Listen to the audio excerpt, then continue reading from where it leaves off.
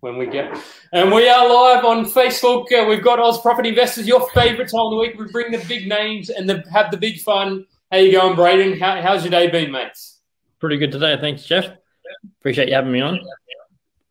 Welcome, mate. You are very welcome. We appreciate you jumping on and sparing an hour or an hour and a half of how long we go with your life. So how are you going, Joe? How was your day today?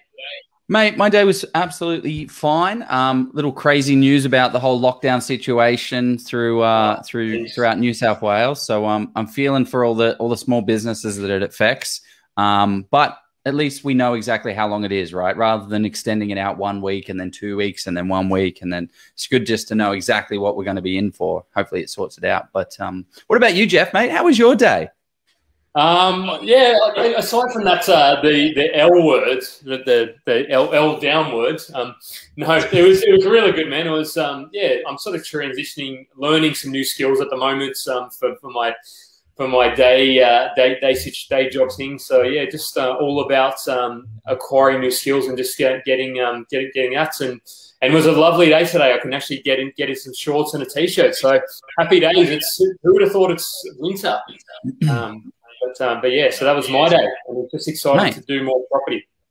Yes, absolutely. That's why we're here every single Wednesday. And there is Brayden here, sensational. You've been a part of the group since like the beginning. Like I don't think I've seen your name like day one.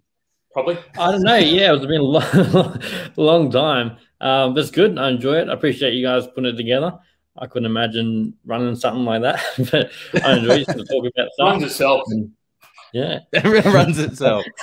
Runs itself. No, it's awesome because you're always putting on like good, interesting, thought-provoking content, and that's exactly why we wanted to have you on. You've got a bit of a property history and backstory that is very interesting. I mean, I wouldn't say it's mega left field, but it's also not the norm as well. So it'd be awesome to jump in on that one. So should we jump into life hacks? That is usually what we do. Should we let our guest go first? Because I love it. Yeah, let's ask him if he's got one. I have got one. And I hope some people agree with it, but I reckon a life hack is not buying house and land packages. Okay. I reckon that would be, that is a good life hack. Half the audience of people who are selling those house and lands. I'll get a couple of direct messages, a couple of DMs later telling me about how they don't get the pitchforks. No, I love it, Brayden. That's a bit sparking the smoke free. What do people think of house and land packages and Brayden's life hack? Throw it in the comments. Leave us your thoughts on his life hack. Do you agree or disagree? I totally agree. I'm with you, mate. Get rid of them. Get rid of them as an investment, as a principal place of residence. Absolutely. If you love your house, you love it, it's the best thing ever, then spend an extra 50, 60 grand on it. But as an investment, please do not buy them. And yes, you can get some deals that are well worthwhile and have some great returns. But there was a recent post actually of a guy that did a house and land package just in our group, like last week or of the weekend. Off the plan, Mount Druitt. Off the plan, house and land, same thing. And then what was one's an apartment? Yeah. Sorry, yeah. I shouldn't say the same thing, but yes. Okay, cool. My life hack. I'm going to jump straight into my life hack because my life hack is not the greatest life hack that I've had, but it's one where I'm thinking like, what is lockdown? What is lockdown? Like, what are the little things that have helped me during my lockdown? The biggest one is having 2 screens for your computer. So you have like your main workstation here, and then you've got like Slack and you've got like alerts and all of that stuff set up over here. So that is a bit of a shit life hack, but I think it's one of the ones that I used that one probably about I used that one about 8 weeks ago, maybe 10 weeks ago. Oh, well, that's a very good life hack. Oh yeah, no, it's great. I 100% agree with you. Okay, good. Okay, what's your life hack, mate? So I don't know if anybody's ever tried to convert a YouTube to a local video so you can actually play it, because it's just playing it through YouTube where you work in an environment that doesn't enable you to have that. So I have a hack. There was a software that I used that enabled me to download that into a local version. I dropped it into a Dropbox, and happy days, I was able to play it. I was able to bypass the blocker on my work systems and able to play that YouTube video. So if you ever need to do that, do some searching, and don't go and stream it to thousands of people because that's probably copywriting. So this is just for personal private use only, of course. I'm not back in the Limelight, what is that? All that sort of days. Pirate Bay. Yeah, Pirate Bay. Pirate Bay's still around, but LimeWire's probably dead, I think, and full of viruses. So that's a life hack. So I love the brevity of the session, boys. Not at that particular part of the session. We normally takes us half an hour to get through the life hack. So well done, Joe. kept us on point. Kept us on point. That's what it's all about today. We're going to be rapid fire, adding the value left, right, and center. So that's the hope there. Now we're going to jump into our sponsored post. So let's just quickly jump through that, and then we will have a nice introduction to our main man, Brayden. The person of the hour, Mr. Brayden Currey.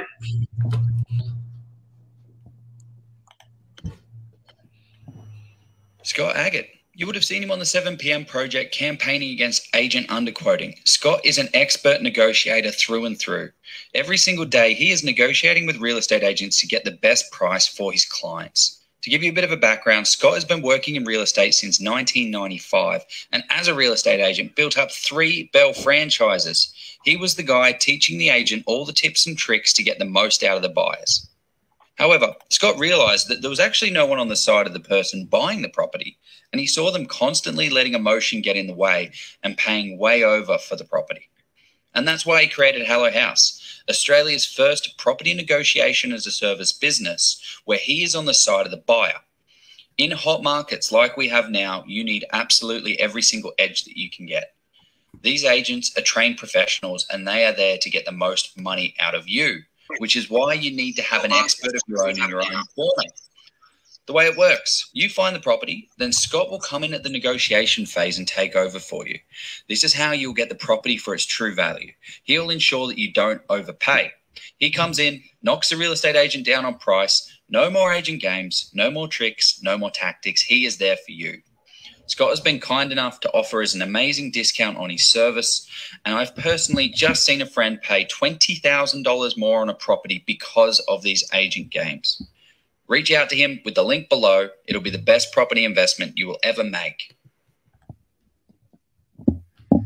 Oh, that was amazing, mate. Absolutely. I was just so impressed with the way you delivered that. Good time. So, no, it was absolutely seamless. So good times. And Brayden, so on to you though. I want to give you one of the biggest pump ups I've ever given anybody. So no pressure on me here. If I don't deliver, you can fire me if you want, Joe. I'll hand you my resignation. So Brayden, you were in 2018, 2019, one of those your investment property articles, and you bought 3 or 4 properties, I believe it was at that time. And that's sort of and the thing I loved about, I actually reached out to you after I was reading, and I was like, so you sort of bought it, you bought and you flipped one in Raceview in the Ipswich sort of area.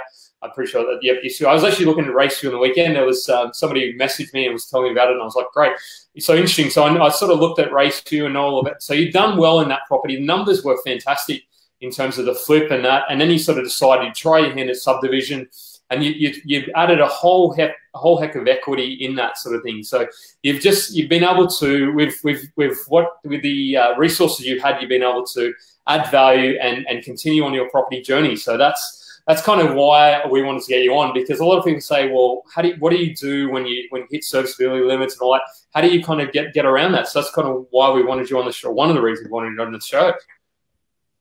I appreciate that. Yeah, no, I just enjoy the process. I'm not sure I have the secret formula to getting around serviceability. I think, so I don't have a life hack for that yet. I would like to see vendor finance become more mainstream in Australia. I think that would be pretty interesting.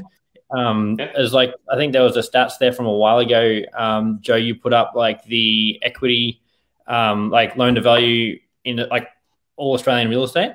Oh yeah, and it was quite low. There's a lot of people that would own their properties outright. In the investing space, we don't talk about or hear about that much because we're always leveraging. But there are a lot of people out there that do have that capability. And then if they were to sell a house for cash, put money in the bank, they're really not going to get much further ahead. if you're able to offer like a above average interest rate on a vendor finance deal, which we did on the subdivision, it really worked out for everyone. We paid up like a larger deposit up front. She was able to pay bills and things that she needed to get done. And then there was, we had more room to move because we couldn't service it through a bank, but we were still able to do the project. So I don't know how we go about it or what, but I think last week with Rob, he was touching on their contracts, like going around agents and how they have more flexibility with development sites, with longer settlements, that sort of thing.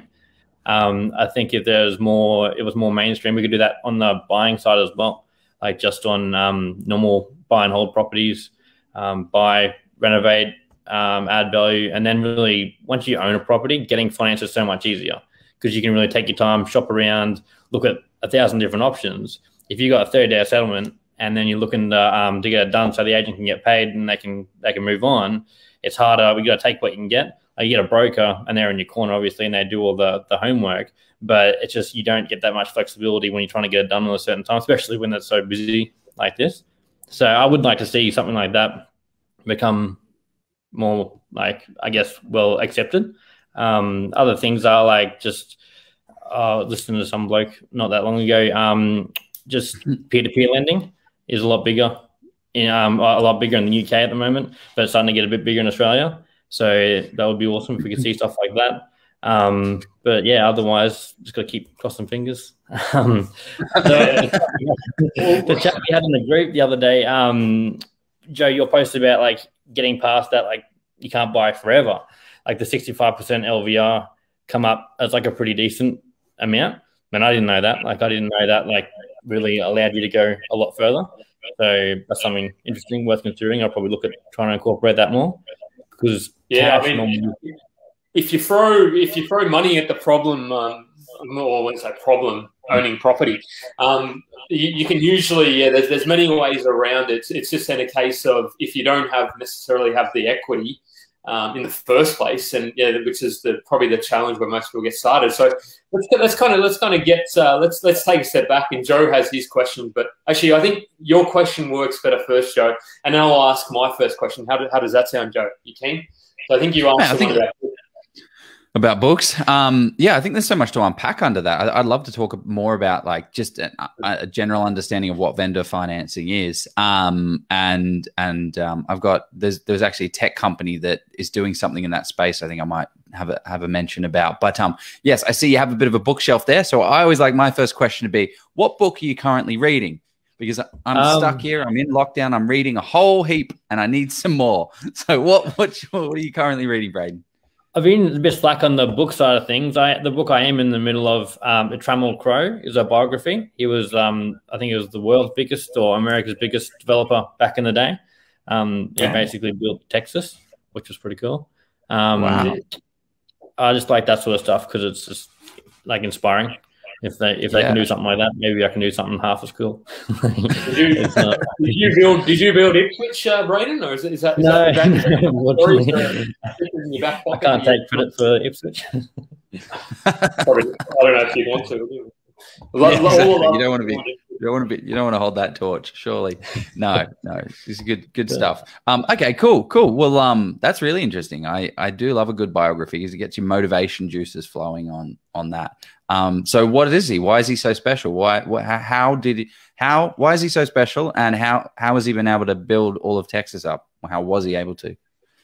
I don't know. It's hard when you read that sort of stuff because, I don't know, you kind of give them excuses. you see them do so well and it's just like, well, what did they have that helped them so much? And it's just like you think about timing and stuff like that. Like, really, he was at the start of like industrial buildings. That's where like the industrial were taking off. So that's where he has basically built those spaces, that sort of stuff. But he can get into other things and big on partnerships, which I hadn't really given too much thought to. So big on equity splits and sharing his name and that sort of thing. So creative financing as well. But yeah. Yeah, I think that I hear and see a lot of that sort of stuff go more commonly in the US and listen to things like Bigger Pockets podcasts, and there's a couple other American ones I listen to, and that tends to happen quite a lot. We don't see, probably because we're not as big a market, we don't see as much of that here in Australia. But yeah, that's it's potential with prices sort of getting above the $1 million around parts of Australia and Sydney and Melbourne, yeah, potentially there's an opportunity for disruption. But of course, with opportunity comes, you need to sort of do things, dot your I's and cross your T's, so to speak, because there's, if you get it wrong, it can go horribly wrong, those type of things. But but it also breeds creativity, right? Like when you're backed into a corner and you haven't got any serviceability, you can just say, "Oh, I haven't got any serviceability. What do? I do nothing." Great, that's an option. That's option B for bullcrap. Option A might be trying to figure out a way, ask the question how, or what if, or what would this look like if, and then you come up with these crazy options. One of them, there was a tech company that I was talking about just previously. What they do is it's called, I don't want to name the company yet because I think that it doesn't work because of legislation. So what it does though, what they planned on doing was an older person would have like a property, right? Like exactly like you were saying, someone that's had their property for 60 years, but they're cash flow poor. They're asset rich, cash flow poor. So what an investor does, and this person's like, hey, I want to retire. I want to jump in my caravan. I want to travel around Australia and live the life, but I don't want to sell my house. So what they do is the investor then buys a set portion of the property. They'll say, hey, I'll give you $300,000 in cash and you give me 50% of your property. And then the investor has an asset until that person either sells it or moves on. And then the older person gets 300 grand to do whatever the heck they want. So they liquefy their assets. And I thought that's such a creative way around that thing, exactly like just a new way to get into the market. I like that a lot. If you don't mind me jumping in, Jeff. It's just also NFTs. Like I'm not an expert on them or anything like that, but smart contracts and being able to tie something to a property and then sell a percentage of. So if you were to, with the contract, be able to allocate a token to the property value and then sell a percentage of that, so 50% of that, and then they can sell that, retain their ownership, their half ownership, have the property, go traveling. Like that's a long way away yet until we get that all worked out. But the stuff like that's exciting because we haven't had anything like that in the real estate space. You hear all these technology companies and what they're doing, but we just got to go through banks and borrow money and cap out. There's a sneaky NFT called Axie Infinity, but not funny. Yeah, it's absolutely going nuts in the crypto market at the moment. Anyway, so back to my first question though, because let's kind of, because he said NFTs and I couldn't help myself. So Brayden, tell us about your first property. Like what's the story like? Tell us about what lessons you learned and give us all the wisdom that you gained, you learned from it. Tell us all about it. My first property, I'm not stoked with the purchase now because it doesn't quite align with what I was planning to do. I thought I could just buy properties that made money and then buy more of them. So like all I was worried about was return. And then and if I just bought positive cash flow properties, I can keep buying them, make a little bit of money. If there's capital growth in the next, I want to hold them for my whole lifetime. So I've got 80 years worth of capital growth. If something happens, it happens. If not, I'm making a few bucks here and there. And I could just buy like as many as I wanted. I'd also had the goal of buying for like a long time. At about 11 years or something before I bought my first one. I'd been like working towards it. So I just really wanted one for the sake of it. Like I was like, I want to buy one at this age when I was 18, and then I just really wanted to get one. So you bought your first property at 18 or 19? No, I missed it. The goal was 18, and then I bought two at 19. So that's a good overcompensation. One a year. Yeah, so I thought I compensated there. But so it was just about making a little bit of money and then moving on to the next one and the next one. And and that's probably my biggest lesson out of that is you can't. And that was in probably like one of the worst parts of Ipswich, with the lowest capital growth. And then, but it was decent return. And then it's not subdividable. So now I only buy stuff and hold stuff that's got subdivision potential, but it doesn't fit that anymore. And because, and I'm in the point now, I'm like, market's red hot. It's what I'll classify as a, I don't know, like not quality property. It's just a bad property. So market's hot. Do I sell it? but then the fees and percentage of profit that sucks out of it is like a massive chunk.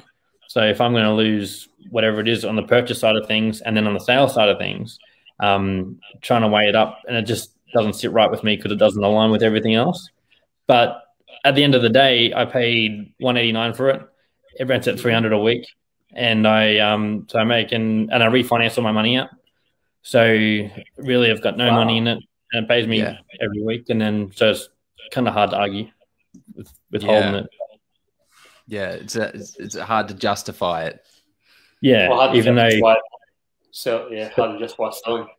Something because it doesn't make sense to sell like by the numbers. But then if you look at like its contribution to land tax, I want to buy like other stuff like Uniblock. Like, so if I look at it standalone, it doesn't make sense. But opportunity cost, like, could I put that money elsewhere and make more with it? So one question I have around that is buying 2 properties at 19. What, like, I was living in a van in New Zealand at 19. How did you get your property mindset to actually go out there and do that? I got pretty lucky. I was born into a family that were buying properties. So I set the goal to buy when I was like 8. And I said, I just want to buy properties. That's what I want to do. It was funny. Like, I didn't want to do what Dad does for work because I'm like, that's what Dad does. I don't want to do what he does. But then he does property. So, but I bought into that. So I just, set the goal early and just saved everything I could. I was really good at saving and worked pretty hard, like working 3 jobs, that sort of stuff, 100 hours a week. So it was, like there's pros and cons to it all, but it was a goal and still got more goals around it. So. Yeah. What was your kind of mindset? How did you, at 18, like, what was your diet? What did you consume to be able to know to go to that way, go that direction? I was eating property for breakfast, lunch, and dinner. Property wise, I don't buy the same way, like the same strategy that my parents did. So like it wasn't like it was just like having exposure to it. So like I got to see the ins and the outs and make my own like mind up on what I like and don't like. So I kind of I just said it as just what I want to do, and I got lucky, I guess, because the thing that I like it without the money. I take the money away, I still want to do it. Like I still want to buy and renovate, add value. Like that's how I look at it. It's like basically a sport. Like it's fun, it's competitive in terms of like the dollars just tracking your progress. So how have I performed this time? Like how does it stack up compared to what I've done in the past? Can I do better than that? Like that sort of thing. So it's just literally like someone else might really like music or art. Like I just got lucky. That's what I want to do. So I don't mind the sacrifices it takes to do that because it's my version of fun. Like it's just what. So I don't know. I got lucky, I guess. In terms of wasn't listening and reading that much. I still don't do too much. I just like conversations with people, but I don't really have like you. I don't like my close friends and that. Like no one really into property. So no, neither do I. This is my property circle. That's why I like jumping on and just having a chat and talking to people about it. And I don't know. I like the discussions. Like I got to be careful. Like whatever it is, confirmation bias. Like I got like things that I've thought about for a long time, and I think that that's set in stone that what I want. But I've just got to be more open to like hearing other people's perspective, which I enjoy. Like that challenge of seeing it from everyone's angles and what they like and don't like and that sort of stuff. So I guess sorry to answer your question.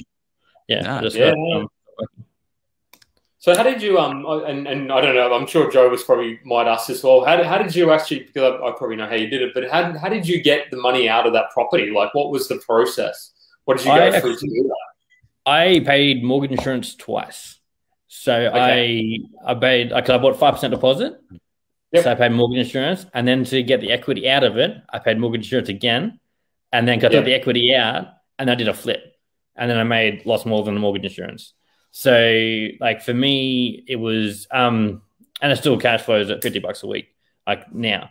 So that wasn't a problem for me. I was happy to do that. So you must have renovated and added some value though, because I'm thinking, how did you actually? How did you get to a stage where you said, okay, you put 5% down, and then it increased in value? Did it grow? What was the kind of? It grew a bit. Like I got lucky, so I bought 2012, so things were pretty ordinary then. And that's another big lesson from them, like add value. So the first one I bought was just the same tenant stayed in there for another 8 years after I bought it. And then 7 years. And then the other one was they were doing up and I just needed to do a little bit of bits and pieces. Like I didn't add significant value, which is another regret. So that just slowed me down. Like I did, that's why I had to pay the mortgage insurance, which I wouldn't recommend. I would always add value now in hindsight. But so that's now my whole strategy is adding value. So. Yeah, okay. Yeah, it makes sense now. So you didn't even do a reno, it just grew a little bit and then you said, okay, cool, it went from 95% LVR to maybe, I don't know, 80% or whatever it did, and then you took out the small amount to go and buy the next one. Yeah, and I did a flip and then I made money out of that, and then I did another flip and made money out of that. And then I bought one to hold. So that's just sort of like, it sounds like a horrible deal. Like, cause everyone, when I was trying to buy it the first time, I just wanted to buy one and everyone was like, it's a bad idea. Don't pay LMI. Don't like do anything. Yeah. And then 5% deposit. Yeah. Right. Yeah.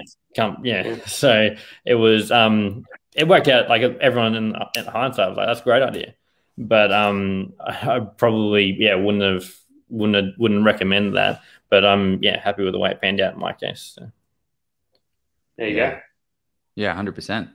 It makes sense, right? Like, so you went from renovating to renovating to renovating. What made you decide to flip? Like, you've got to buy and hold. And you're like, okay, great, next one, on to the next one, and let's flip up. I was actually become a real estate agent in that time, so I was an agent for a while, and there you go. so I learned something new. But it was, and I just like seen all these properties, and for me, like being a real estate agent, like it's everyone knows it's about people, and I'm more into property.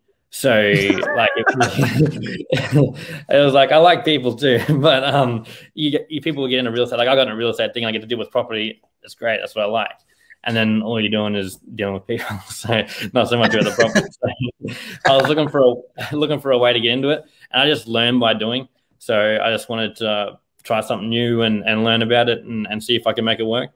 The way I got into it was like I had no experience, no knowledge. Like I'm a landscaper by trade, but most people don't call that a trade. So I'm not that. I call it a trade. I mean, who are these people not calling it a trade? But anyway, all the other trades. But appreciate it. But so yeah, like I wasn't like carpentry savvy or anything like that. And I think the most important part about flipping is just knowing like conservatively the sale value.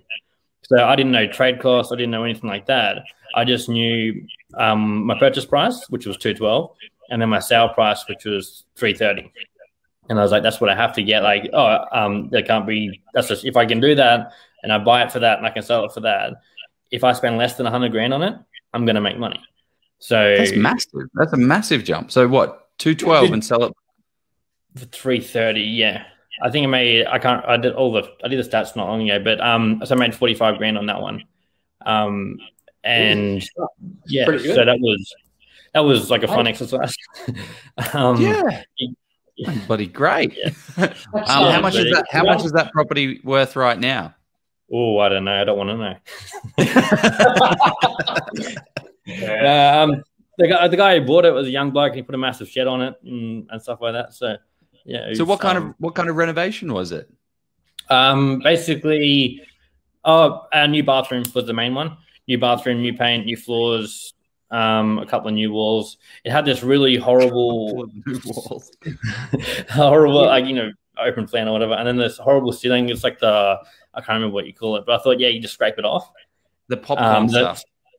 Something like that. Not quite similar to that. It's like spiky.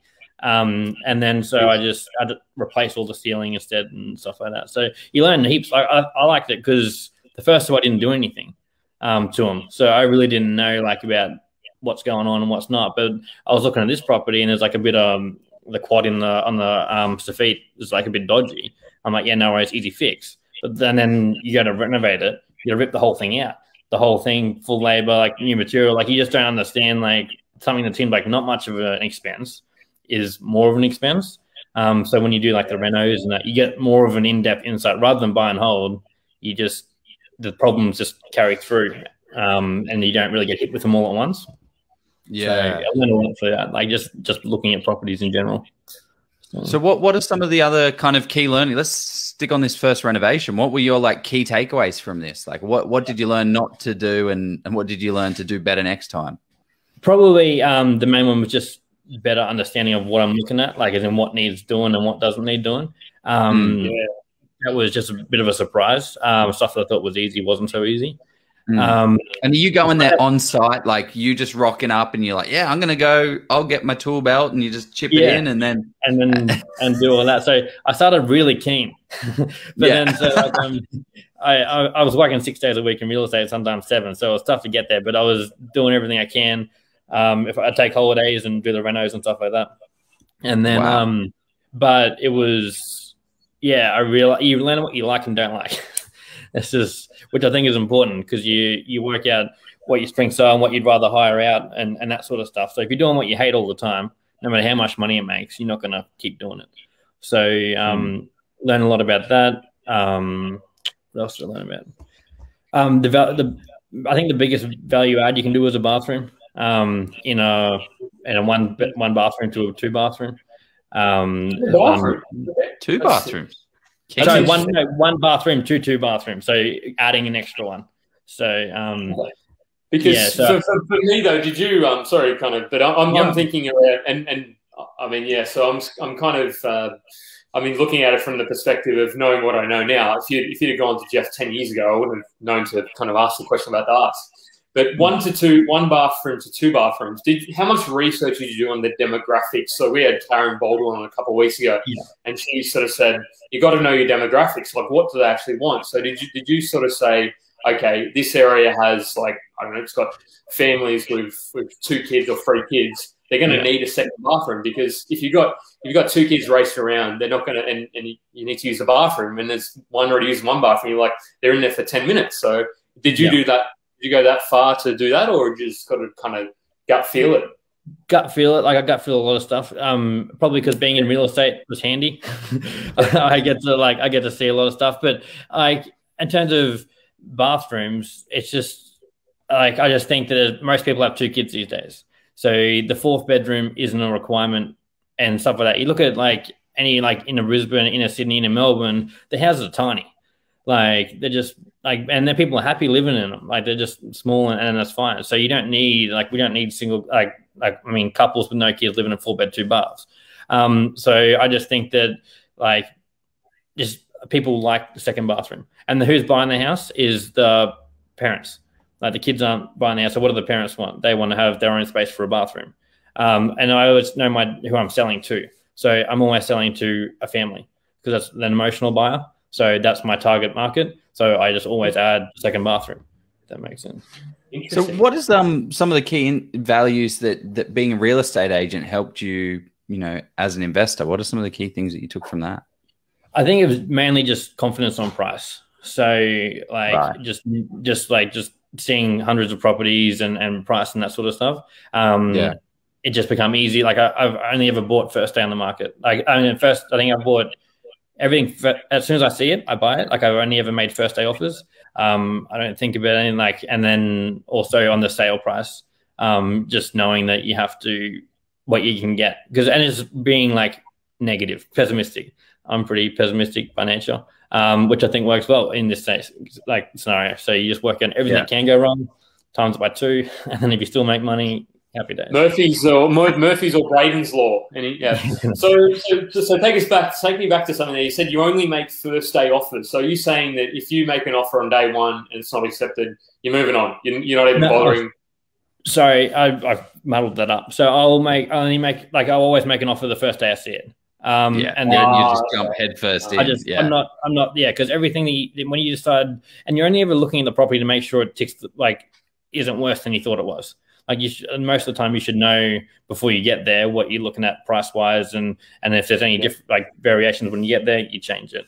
But and I've paid I'm happy to pay full price over list price. I don't think you need to be. People put too much emphasis on paying less than what it was listed for.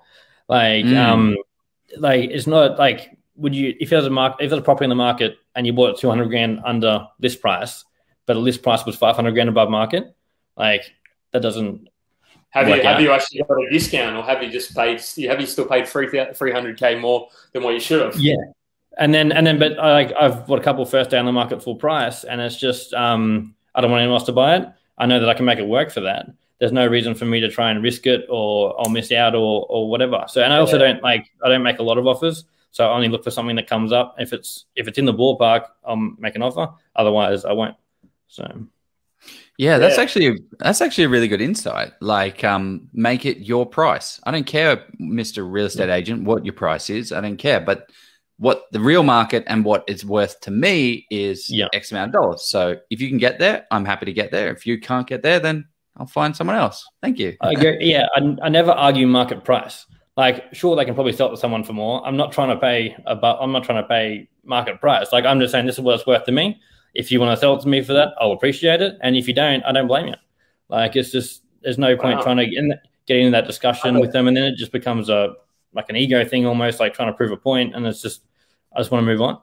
So yeah. Have you ever had kind of what happens when they say, oh, I've got another party interested at I don't know, 200, 220 and your offer is 210. Are you kind of saying, no, my offer is 210? Are you sticking to your 210, or are you budging to 215? Like, what's your? Depends what I think it's worth. Like, most of the time I won't. So here's something that I like to ask. This is my favorite question. When you're about to start a negotiation, ask, how would the seller like to? Would they like to see the process, or would they like my best offer? So because some sellers, they want to see you come up and think they're winning. So they want to see you, like, you know what I mean? Like, they want to see them drag you up from that low price to their price. Bit of theatre. They want to haggle. They don't want to reel the big fish in straight away. They want to struggle. They want to kind of feel like they're going to lose the fish. But then there's other people on the other side who are like, I don't want to hear about it. Just if we're going to sell it or not. And then so I don't want to be going in with a low offer when someone just wants to sell it. And I don't want to be. What was your question? What was your question again? Oh, what would the sellers prefer to see? The process or like a best foot forward? So do you think they need to see the process of me coming up in price, or would you like me to give you my higher price now?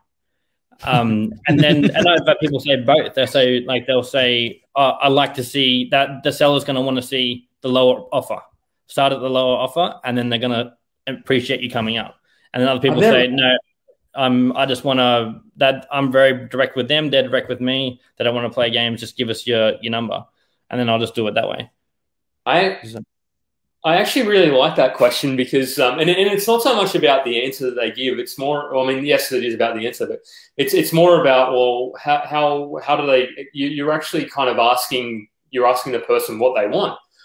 So then you can kind of, and I'm sure the real estate agent won't just kind of, because the real estate, you've asked kind of a question, an information gathering question, because I'm sure you won't just get that. You'll get all other sorts of things. They might say, oh, look, hey, you might find out, oh, like how quickly do they need to settle, or are they waiting till they need to buy somewhere else? And if they say, they want to know the process, or do you mind if I ask more about why they want to learn more about the process? So is it because they need to, and then you can build a bit of rapport, because then you're actually giving the real estate agent what they want, and because the real estate agent is the person who's going to take the thing to the offer. So that's actually a really kind of non-confrontational question. I mean, it seems quite direct, but if I'm asked that question, I'm like, oh, cool. Actually, yeah, I'm just going to throw out an answer to that question, because it's not something. Yeah, so it's actually interesting. If the seller hasn't set up, if the agent hasn't set up for this is a hot market, you're going to get a great offer straight away. They just panic, and then they just don't want to. They just think they undersold it, so then they reject it. So it's just whatever suits them. What other kind of questions do you have? Because that was a bloody good one. Oh, I just wrote my good one down for you. Yes. Just firing the good one. We wanted the process, Brayden. We didn't want your best offer first, and you gave us your best offer. So you didn't ask us what we wanted. That's right. I should have asked. That's all good. That's all good. I thought I'd throw a sneaky one in there. Okay, cool. So we've done a buy and hold. We've then been like, you know what? I can do some flips here. I'm a real estate agent and I know all the numbers. So let's get rolling with that. You did 2 of those. You blew out, made extra bathrooms. And what happened after that? Not too much actually. Sort of hit the brakes a bit. Serviceability become. Oh no, sorry. I bought another one. Buy rent hold. So Yep. I finally got one that suits my like on subdividable land. That suit cash flow positive suits my goals. So I was happy to get that one and park it to the side. And then just more recently, we did the joint venture development that was with the vendor finance, and it was just a 1 into 2 subdivision. It wasn't complicated. Yeah. Okay. I like that. So can you go into more about like, Before we go into that, Joe, should we run because we're at the 40, should we run our second sponsor and then kind of really dig? Because I can feel we're going to start digging and then we're going to forget our second sponsor. Should we do that? We would never forget our single sponsor. Never, ever. These Steve Polizzi. So I'm really... It's working. Oh, my Lord. It's going to work. Joe, you're a machine. Oh, God. Hang on. He spoke too soon. I spoke too soon on this one, but now... Let's talk about commercial property investing. It's one of those areas that confuses many people, probably because of the risks involved, but it's also one of the asset classes that can give you a very positive cash flow from day one. With commercial property, you get some massive net yields of 6 to 10%.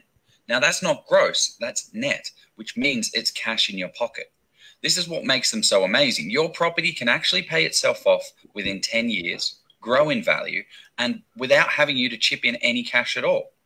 Now, with big rewards comes some big risk, which is why you should de-risk your investment as much as possible. The way you do this is with expert due diligence. This is why we highly recommend hiring professionals to help you along in your investing journey. Steve Polizzi of Polizzi Property is one such expert. He is one of Australia's top commercial property buyer's agent. With his own multi-million-dollar property portfolio of a mix of commercial and residential, Steve has over 1,200 property transactions under his belt. He's the guy you want in your corner, crunching the numbers, finding the best properties in the best location, along with the ways to avoid the dud properties. Steve has even been the one to write the book on commercial property investing in Australia, and it's a bestseller. He's been generous enough to give us a massive discount to our audience of 50% with the code AUS Prop. Click the link below, get a copy today, and start your commercial property investing journey. There you go, Joe. Well done. You recovered strong.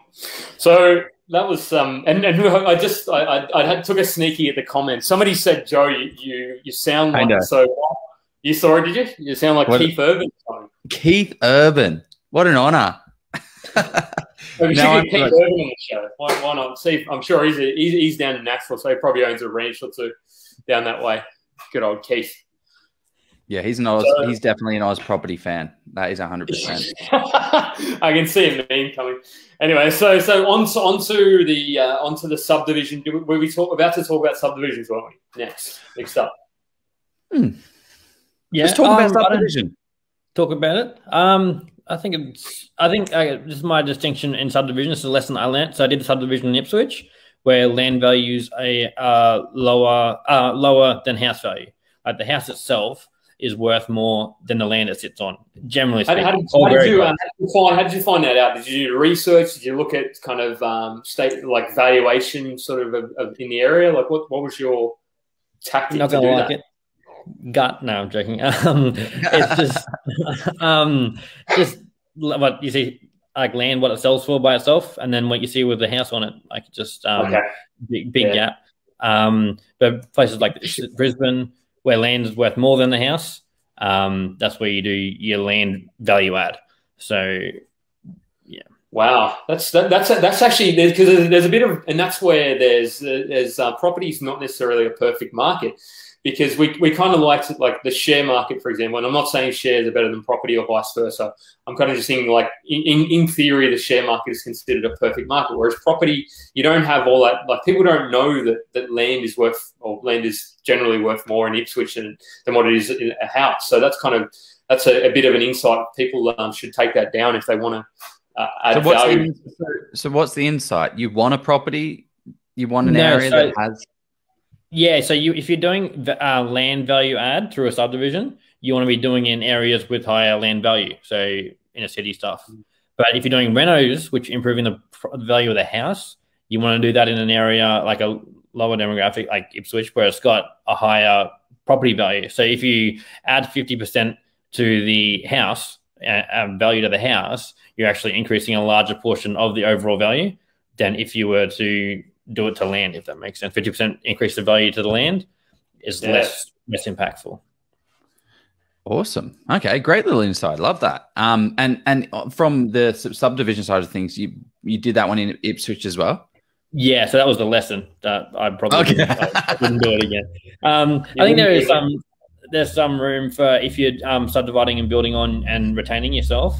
There's equity to be built in there, but I'd be looking more to higher land value areas if I was to do another one. Yeah, and in terms of actually doing a subdivision, so like buy and hold is here, renovation is here, subdivision is like, it's a big leap, it's a big jump to make from here to there. Yeah. I had a great partner on it. So this was the first time I've ever done a joint venture deal. And he's done plenty of them before. So someone I met through real estate, which I guess is a pro for real estate, for selling houses. So he's done plenty, come across the place, and then wanted obviously more cash. And then so I was able to provide the other side of the cash. And then we did the vendor finance deal, which got through our serviceability issues. And then he really took the lead on the development. So I was more just watching and learning and observing than doing, which is what I prefer to do. So. Yeah. And how was the experience like from a money partner? Because that's essentially what you were. Obviously a hands-on money partner to learn the ropes and all of that. You were thoroughly involved. But how was that experience? Councils are a pain. I learned that. The councils, yeah. From what I understand out there, you've got the Brisbane. Is Ipswich in Brisbane Council still? No, it's its own special one. Yeah. So nothing happens fast, obviously, like most councils, I guess. But there was just some logical decisions that didn't go our way. They went by the book rather than logic. So we just account for that later. We also did. It was a smaller frontage.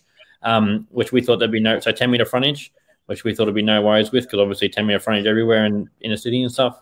But then no one out here wanted to touch it because it was so weird and strange and unique. So do you mean the buyer, or so the buyers weren't interested? Buyers were interested. Yeah, no worries doing the subdivision, but getting someone interested in buying and building, was that. 100%, yeah, and that's kind of my takeaway. If you build, it's not a case of building it or subdividing it or renovating it and they will come. If you renovate and add 2 bedrooms in an area that's got so if you've got a 5-bedroom house that you've added 2 extra bedrooms to in an area where you've got double income, no kids as the majority of people, you're not going to sell that house. It'll sit there for 2 years. Or maybe not 2 years, but I'm being dramatic. But it'll sit there for ages. If you give a 10-meter frontage in an area where people, they love the big front yards and whatever, they want to be able to do whatever they do in the front yards in these areas. And you sort of say, okay, well, you give them exactly what they want, and I've learned that myself through my own projects, and luckily we built exactly pretty close to what the demographic wanted in that area. So how far through the project did you realize that sort of at the end as you were selling them, or did you realize it when you couldn't sell them off the plan? Like, what was your sort of? No, that was when we went to sale. So we went to sell them like when COVID hit, like the first time where everyone was like, the world's actually going to end. Not before everything went crazy. So we launched them then, which was a pain. And then so we had that couple of months where it was just everything was down, and then everything picked up, like all the builders packages coming out, like the grants and stuff like that. So we thought we'd be laughing, and then so we sold one, and then the other one just took a lot longer, and then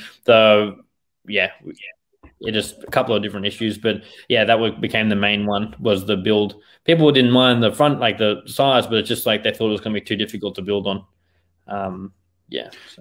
So you instead of because this is what I like about subdividing, like, is that it's like an out. You can do renovation, you can add value in that way, you can then subdivide, or you can put a house on it. So what you did was you had a block of, I don't know how many square meters, 800 square meters. Yeah, perfect. And then you just chopped it down the middle pretty much, and 400, and then you sold off the land for somebody else to build on themselves. Yeah, that's right. So we knocked the house down. And then sold. You knocked it down. Knocked it down, yeah. So it was. moving forward, would you do it in a way where you keep the house so you don't have? I suppose you didn't have a loan on it, so you didn't have holding costs. No, so we had holding costs a little bit because it was vendor finance, so we were paying the vendor. The knockdown wasn't the main issue. So wouldn't have a problem with it again. But listening to Rob last week, I'd rather be I think doing build to rent, like multifamily, like multiple stuff. So that's where I'd rather be. So I think I'd just take all the experience from it, and then I wouldn't not do something that makes money, but I think I'll just lean towards that way in the future. So it's personal preference wise. Yeah, and so with the that deal, you bought a house and then knocked it down to sell land to somebody. Yeah. So why didn't you just cut the land off and then just sell that land and then sell the house that already property's in the middle of you have to move the property to one side because it's not. Yeah, you have to do that, and then also just running services to a battle axe block and then driveway and stuff like that is more expensive. So you don't have to do that if you get all street frontage as much. Jeff might call me out there, but it's just so just running the services and the driveway and stuff like that into a battle axe, and then the back block's usually worth less than the front block, and there's a few factors. So, and it was an asbestos jack that was well and truly gone. So there wasn't the cost, you wouldn't buy it as a reno on its own. It wasn't worth it. So. Just gone. Yeah. Yeah. Okay, cool. I'd love to talk about the vendor finance side of things, because now that this woman, so you've gone up to this lady and said, hey, I really like your place. Was it already on the market? Did she reach out to you? Give us the go through. On the market, I had 3 contracts fall over on it. At different prices. So we said, my partner come in and said he'd buy it for 180 was the purchase price. But we needed her to finance it. And then the agent was interested, it was just something a bit out of the ordinary. So, and we had a good relationship with the selling agent. So they were able to make it all work on that side of things. She had a couple of things she needed. She needed 40 grand up front. She wanted to spend some money on some certain things she had to spend on. So we were able to give her that deposit, which covered her near future problems, just what she needed to cover. And then we were able to, instead of paying her out cash and then it going in the bank and earning whatever 0.7% or whatever, we were able to pay her 5% interest. So it worked out better for her than holding in the bank, and worked out better for us because we couldn't get servicing. A 5% loan for a private, it's essentially, I'd almost call it private funding. It's not really private funding, but it's that's the private fund. That's super cheap. I mean, even a third or a fourth tier lender, that's roughly the rate you're going to pay for a buy and hold. So very creative. I just want to understand this. I like to play dum-dum, and sometimes I like to say I like to play dum-dum pretending that I'm playing dum-dum when I'm actually just dum-dum. So you've got this lady and she says, hey, I want to sell this house and contracts have fallen over, and you then come up and say, hey, we can buy this place for $180,000, but you have to pay for it. You have to be the one that allows me to come in to knock it down. And then she'll say, well, yeah, that sounds really good. I don't have any mortgage on this place. I own it 100%. I don't really have any cash right now. So how about I'll let you do that, and you give me $40,000 right now. And then when you guys sell it, I'll then take the rest of the money at a 5% interest. Yeah. So she gets she holds the mortgage on the property. So if we don't make repayments, all the agreement, we don't make, I think it was one repayment or something, she can sell it on us. And then, we just direct debited her the income. And when we made the first sale, we paid her out in full. So we were able to pay her out at any time without penalty. And then... those are good terms. It would. Yeah. So it worked out pretty well. Actually, we needed a little bit longer than the terms. So, and she was great about that. So we had another month or 2 on the terms. So... Did you throw in some penalty interest on top of that? How did you? What did you say in the contract if you went over? Or I can't remember that detail. I think it was just if we took longer, the longer than the term, she was just happy to continue the way we were. So we just asked, do you mind if we just keep going the way we're going? We haven't been able to sell them yet, and she liked it. So we had a lot of we dealt with her directly a lot during the process. So having that relationship, and then she knew that we were acting in her, like, we weren't acting selfishly. She actually had another experience with something that went pretty bad, that didn't go well. So she was comparing us to that. And she was just saying, we like you guys and what you're trying to do. So you're a good cop. You had somebody else go in there and absolutely cock it up, and then brilliant Brayden comes in and saves the day. Where did this lady live for? How long was actually? When did you buy it? And then when was the deal complete?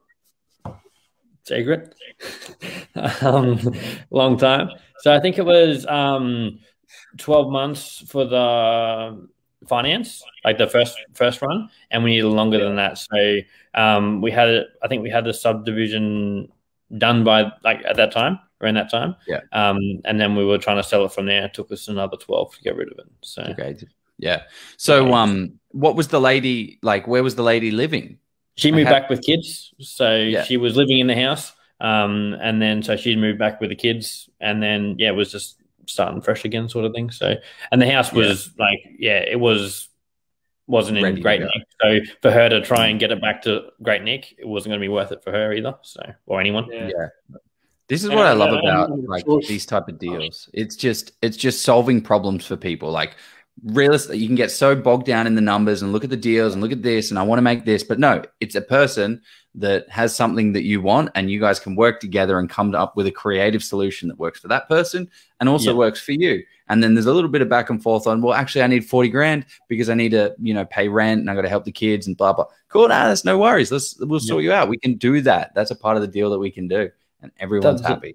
Like she had contracts, higher prices, like obviously the ones that fell over were for higher prices, but she was happy with the way that was worked out because she got what she wanted. Like I think the only two things we really have in negotiation, or two or three maybe, is at the moment we're through an agent, is settlement date, which it can be 30 days or 60 days basically, or like building a pest clause or not. Like there's not a whole lot of that. There's no like the selling agent's just like, we're going to sell the thing and we're going to get you the most money possible.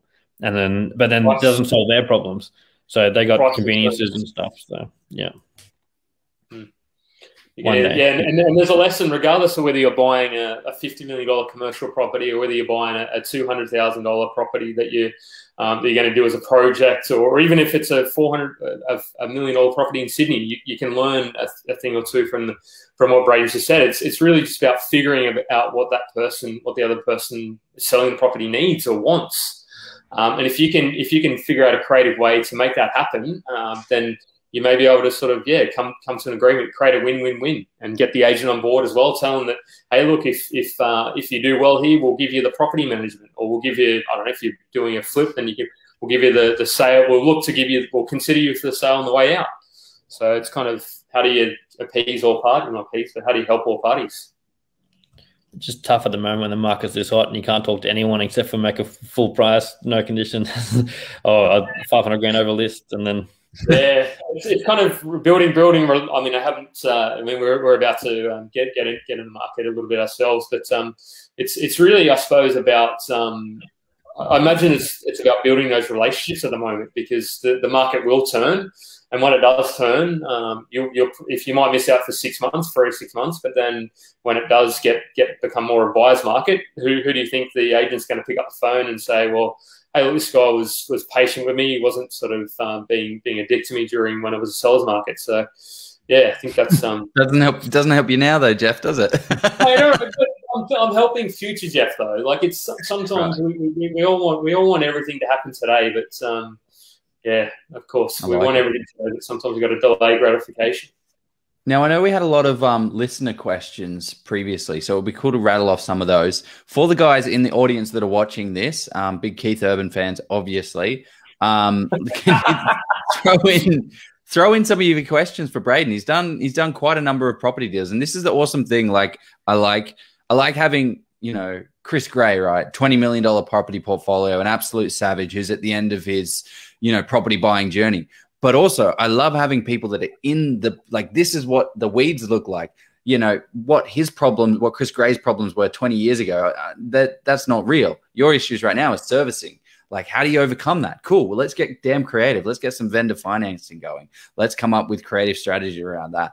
I'm loving it. Thanks, man. This has been really good. So any questions that you guys have, pop them in the comments because it's a big topic. I feel like vendor financing feels like a big topic, but when you break it down so easy, it's like, well, it just makes sense. It's just like I just got to bring this one up. So apparently he laughs like Keith Urban as well. I don't even know what he laughs like. So I'm going to bring the comments up. So now I get to look at it's. I've got my guilty pleasure. I've resisted looking, but while we're getting the questions, there's no comments in this like this one. Well, have a look through, but there's not too many. I meant the other comments. Yeah, the document one. Oh, I've got all the questions in there down the bottom. So I don't know which one. Yeah, I can read them. But before we get into some audience questions, or while we're getting people, we've got a good audience watching along. We've got so what do people want to ask some questions, Brayden? But I want to know, Brayden, what does your next deal likely going to look like? Is it going to be another vendor finance? What are you looking at next while we wait for things to come through? I'm open for anything that'll fall together for me at the moment. I like vendor finance. I like unit blocks, and I like flipping. So I want to build big deposits. I'm a big fan of the most important thing in investing is the amount you invest. So like if you're getting a 10% return on $1 million or a 7% return on $10 million, you're better off like that. So I'm just trying to get as much increase my income, increase my deposit size, and just buy bigger properties, have bigger exposure to the market. So probably flip until unit blocks would be my plan. Until when, sorry? Oh, sorry, until I can get into unit blocks with the bigger deposits. Unit blocks. Yeah. Because we do have a question. I think it's probably Denise who has been an absolute.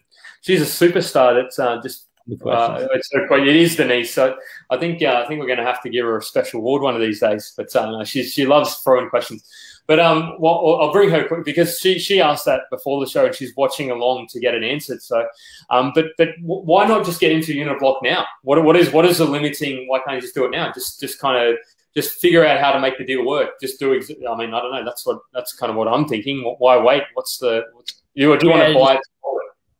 No, it'll be buy, renovate, hold. It'd just be conversations with owners of unit blocks, I guess. So if I can just talk to people who own them or people who know people who own them and they want to do something like that, it doesn't have to be go and knock on the Strata manager's door and say, hey, look, do you mind if I'm very curious to know who owns these blocks? Can I find that out? Like, can you put me in contact? And then say, hey, look, I know that this property needs a bit of work on it. I'm not trying to, but that's why I go about it. I like it. Make it happen, mate. But I mean, you've got to be able to afford. Dream bigger. But you got to be able to afford the bloody thing, right? That's Brayden, you can go in and buy. You can buy. There's an 8-pack. You can buy one of those. But what you're talking about is buying it on wholesale and buying the whole chunky block at a discount. Then renovating the whole thing. And then renovate the whole thing. Oh, yeah.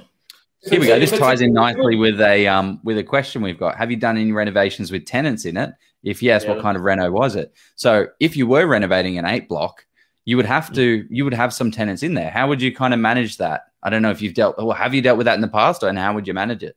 No, I haven't. I've only done like sort of between or before tenants. So I haven't done it with someone in there. You just be end of leases on an 8 block. So it's going to take, you're not going to jump in and smash it out in 12 months of reno. Like it's going to be as every lease expires, you jump in and do one. How do you do them with it's tricky with people in there. If you're trying to just save money on no downtime, you can probably incentivize the tenants, like a discount in rent or something like that, to come and make a bunch of noise and have trades. It's hard with write-offs. People, I think, try to renovate with tenants in there to get the tax deduction, but if it's actual renovation, it won't count as maintenance. So maintenance is tax deductible, but like new bathrooms or that sort of stuff, as far as I know, I'm not an accountant, it's not tax deductible. So it makes, because it has to be kind of in the purpose of gaining rental income or income producing. But I was gonna say probably more headache than anything for me. Like it's just like there's probably some pros, but the amount of pros versus all the cons is probably not worth it. That's just my personal view. I agree. Joe, have you done any renos with tenants in it? No, I wouldn't. Well, like, I'm not saying I wouldn't do it, but yeah, I would just get the person out and just, I don't know, maybe like crunch the numbers. Is it going to be worth buying them out of their lease? Hey, can I cut it now and you go? Or I'll let you in at the future date and it's going to be a brand new renovated place. You're going to love it. I should charge you $300 a week rent. But I'm going to charge you $250 for the next 2 years. How about that? Or the next year, or whatever, like financially it works out as, or give them an Airbnb for a while. I don't know. You'd try and come up with something, but I wouldn't have them living in it while it's happening, because that would be a bloody nightmare. Well, it's a nightmare for everyone, because you're going to delay the process. The tenant's going to be like, well, yeah, just not fun. That was a good discussion, boys. So this is Denise's question.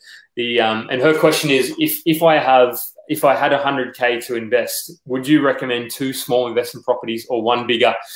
So a big disclaimer: we're not financial advisors, we're not accountants, yada yada, all that kind of good stuff. This is not personal advice, but what are your thoughts, Brayden? Generally speaking, I'd probably do 1 small one and do a reno with the 100K. So like 100K if it's all deposit and there's nothing left over for value add, I would turn it back and get something smaller and value add. Like I think the only way to invest in real estate is value add. So that's the way I'd go. In terms of the actual discussion, like the argument of 1 bigger versus 2 smaller, like regardless of money, I'd look at net yield. Like, what's it gonna? People, like, that's all that really matters for me, is what the return's going to be. People say you lower your risk with 2, but like $1 million property, like, that's not really high risk. Like, or a 500,000 or 700, like if you've got one $10 million property and nothing else, maybe that's high risk. But I just think if you're buying a property for whatever that'd be, 800 grand, you can't really go too wrong with that. So. Yeah, and you've got to balance the cash flow of it as well, right? Like $1 million property is going to be yielding at 3%, whereas 2 $500,000 properties can be yielding at 4 or 5%. Maybe the net cash flow after that is going to be a little bit higher on the 2 500s. But I love the idea of, like, buying one and adding the value as much as you can. Do it via renovation or subdivision, because, like, as we're starting to see, like, it's hard out there to make a lot of money in real estate, and the way to do it is to add value on the way in and then have more value that you can add on the way out. Like, a perfect example is my renovation deal that I did. Bought it, 280 on a subdividable block, renovated it, got it refinanced at a year later, blah, blah, blah, 369 or whatever the number was. And then it's still there. I've got my deposit back, and it's subdividable into the future. So it's then value in and then value out. I've got more into it as well that you can pull out, which is Yeah, the other argument people try and make is, like, the 1 million's like higher capital, like, get more capital gains than the 2 500s or whatever. But like if you're like lower yield, higher return, if you know what I mean, like inner city stuff or whatever. But like, you're talking about total return, are you? Oh, total growth, like capital growth, capital growth, right? Yeah. So, but like, I don't understand the point, like, of capital. I know what it means, but like, if you can manufacture it, like, wouldn't you do that? Like, what's the difference between adding the value yourself and then waiting for it to go up? Like, there's no difference. It comes down to active versus passive investing, and a lot of people, they want to see the capital growth, but they also don't want to do any work for it, right? So they kind of think, well, they want to be millionaires, and they don't want to work for it, right? I mean, that's kind of why it's like, you buy the more expensive property, but I'm more in the team Brayden, add value, and whether it's $500K, whether it's $1 million, happy days. It doesn't. Yeah, I think that, like, the funny thing, like, a share market, like, the more passive you are, the better the returns are long term, in theory. Like, day traders, like, it's all active, you know what I mean? Like, and then the property is the opposite. Like, I never think thought of that.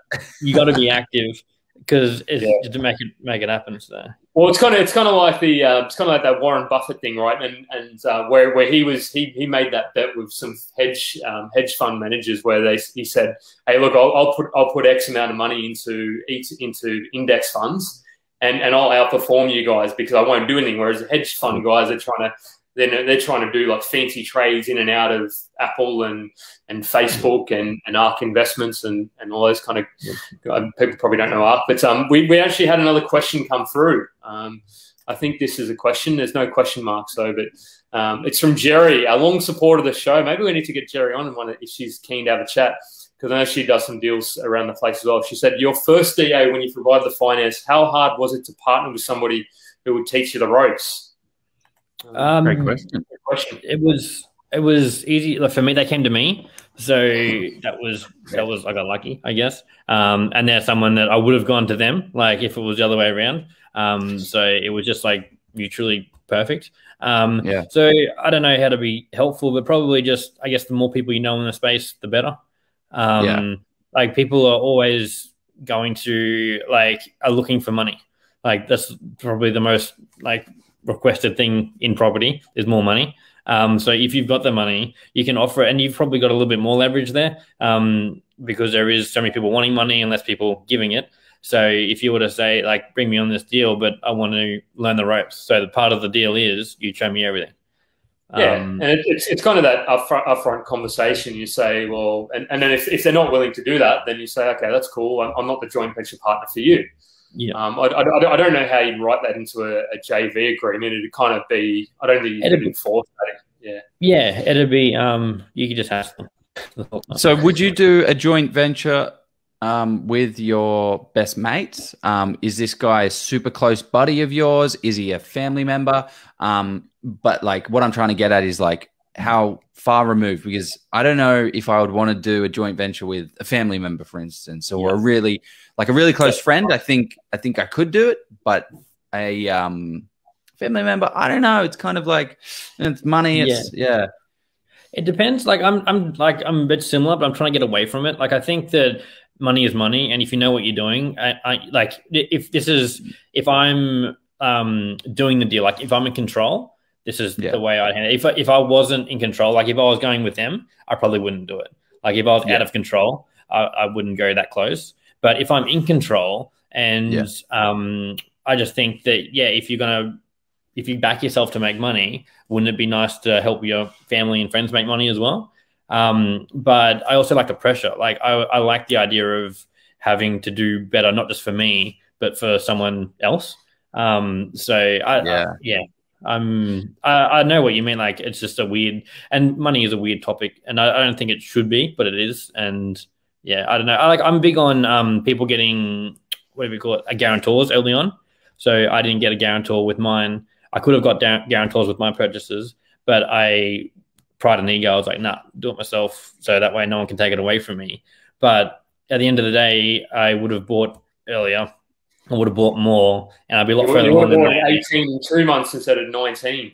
That's it. Yeah, I would have got serviceability. I had the deposit at 18. Serviceability was my issue, so I was making $8 an hour landscaping. So that's I'm big on doing that. So that's a family thing that I think is all right. But there's also a lot of people that wouldn't, I guess, have the same attitude and behave the same way. But for some people, it's about getting into a property, and for other people, it's about making money. I just want to make money with it. If I was taking a help in just so I can live comfortably in a nice house, I probably wouldn't take that. Yeah, it's a rational decision, and you've just got to make sure that everyone's on the same page and understands it. Try and remove as much emotion from it as possible. It's just when the deal goes sour, or when someone, like what Karen was talking about, and they want to pick the tiles, do you want to do all that stuff? You just need to lay out that relationship right at the beginning. This is what you do. This is what I do. I think there must be. Put in writing, and then if there's any disagreements, it's like, well, here's what we agreed. I'm not going to go against the agreement. This is what we signed, and then have a dispute resolution in place. I wouldn't, if you're going to, particularly with family. But go on, Joe. No, I wasn't going to say anything. Okay. All right. We've got time probably for one more question. If we don't, I'll give it another minute, and otherwise I'll pick a question from our document. I think we've answered some of the questions. So yeah, the audience seem to be actually. I've got a question for you, Brayden.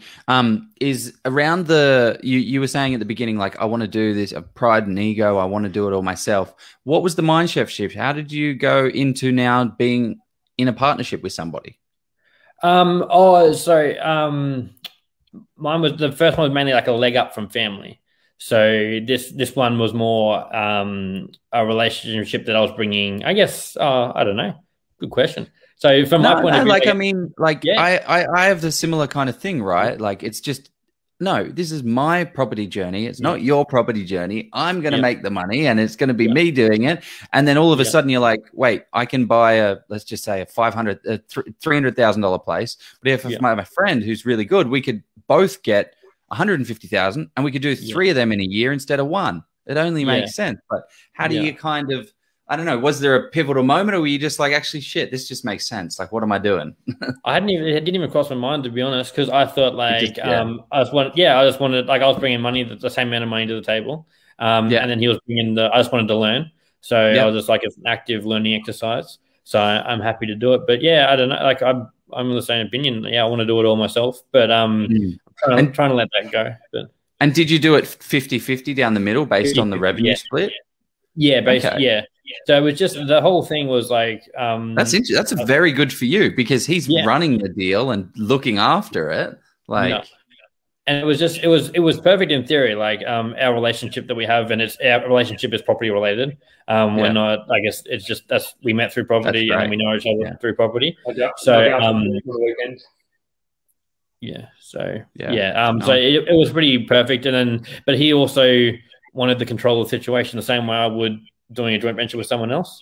So that worked out well. So he got to have the control of the whole scenario, make sure it went to plan, rather than me taking the reins, and who knows what would have happened. But how deep did you go in terms of your due diligence on his track record? Like, how many deals did you go pretty deep on that? No, I've like sold like to him and for him and stuff like that when I was an agent. Yeah, so he did one the same side, but he built on and kept the street over. So he did the same size, same everything. He didn't even need to ask him for his fees, though, because he knew exactly what he sold for and what he bought for. You sold it for him. There you go. Yeah.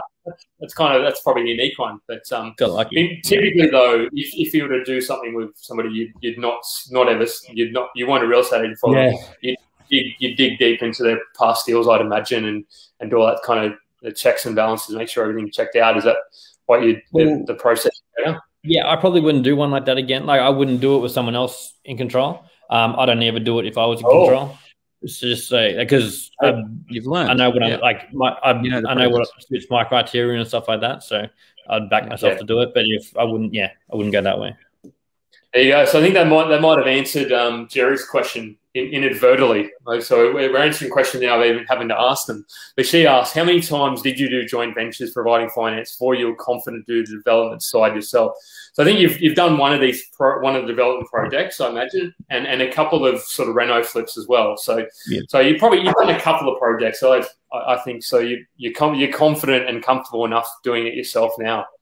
Yeah, I got pretty big goals in terms of property. So like this sort of stuff is just part of the process. Like, it doesn't feel like a big deal. Like, as in my head, what I'm capable of doing and what I'm going to do is a lot more than this is. So like, it's just it's just a small in comparison. So I don't know. It's just like you're a professional soccer player in your head and you go to the local club and kick a footy. That's what it feels like. But I'm not actually. I bet you the first time that professional soccer player played A grade at a local footy club, he's probably really sort of nervous and anxious, because so it's kind of like the first time when you buy a first property, right? You think, oh crap, now I've got a $200,000 or $300,000 or $400,000 property, and it is a bit nerve wracking. I don't know. I felt that the first time, but did you feel that, Joe? Yeah, but I think the true value of what Brayden is saying is like, this is a small stepping stone of where his larger goal is. And that this is like, I need to get to this point. I need to hurry up and move along. And like, that's lighting a fire under you so much to be able to okay, cool. Yep. Okay. Let's move on. Let's go. Yeah. I'm similar, Joe. We're both similar, you and I. Big question will Brayden pay it forward and teach others the ropes? I'm sure he probably will. He's already teaching. He's teaching in the group about how house and this lands needs to be this needs to be a product that like developers do, like as like not a product, but like it is. You know, hey, if you want, you can get a 5% return, a 10% return. If you want the 10%, you get no education. If you want a 5% return on your cash, you get the full education. And I'll have these 10 points here. Yeah, mate, Jeff, let's talk offline. We've got some creation to do. But that makes perfect sense. Yeah. I'm happy to help anyone for $97 a week. $97 a week. Do I get some knives, steak knives thrown in as well? No. Mate, no. You're not giving me the add-on. Come on. You're not a Cutco salesman. No. Before we, if you're comfortable talking, can I ask? And you can handball this one and say you don't want to answer it. You said you want to buy unit blocks. What is your kind of really big, your BHAG, big, hairy, audacious goal? What do you want to? What do you want to do? I want to have intergenerational wealth. So I want to set up like all my future generations forever. Nice. So that's just my thing. I don't know why I'm fully able body wise and reasonably able mind wise, and I think if I just give it everything I got for as long as I can, I can get a long way towards that. So yeah, that's my thing. So yeah, that's big. Cool. Now, you were joking about that $97, weren't you? Yes. No, I just like talking to people about property. So reach out. So send him a DM after this. I mean, we love promoting DMs here in the group. No, we don't. No, we don't. No, smoke signals only. Yeah. Awesome, Brayden. Is there any kind of thing that we haven't covered off that you wish you're like, actually, I did want to talk about this a little bit? Nothing. I just keen to have a chat, so I didn't really have an agenda or anything like that. So I just appreciate you guys chatting to me. So yeah, it's been good. Good. Really appreciate you being with. I think you were probably in the top, the first 100 members of the group. I could probably look it up, but I'm not going to do that because it's just too much time, effort, and energy. We need, we could look it up, but yeah, you're in the first 100. I'm not sure. I'm not looking it up. I kind of want to now, but so you're the first. So really appreciate you adding value over this last year and a half, and just coming along with us for the journey, and just keeping an eye out on making sure there's not too much kind of spruiking going on and people DMing and whatever. Like, absolutely amazed at how many people help us do that. It's we really appreciate it. So keep answering questions and helping people out. We will see you when you do your unit block, or we'll hear about it and all that sort of stuff. Yeah, man. We'll have to have you on. You'll have to give us the blow-by-blow, the play-by-play. Big deep dive. Big deep dive. Data deep dive. Okay, cool. Anything else we need to cover off, Jeff? I feel like admin-wise, I always mess it up. I'm always like, okay, see you guys, and then you're like, hey, well, hold on. No, I'm good. All good. Loved it. Awesome. Okay, cool. Let's go buy a property, guys. See you later. Thank you, Brayden. Thanks very much. See you. Yeah, speak on if you want to.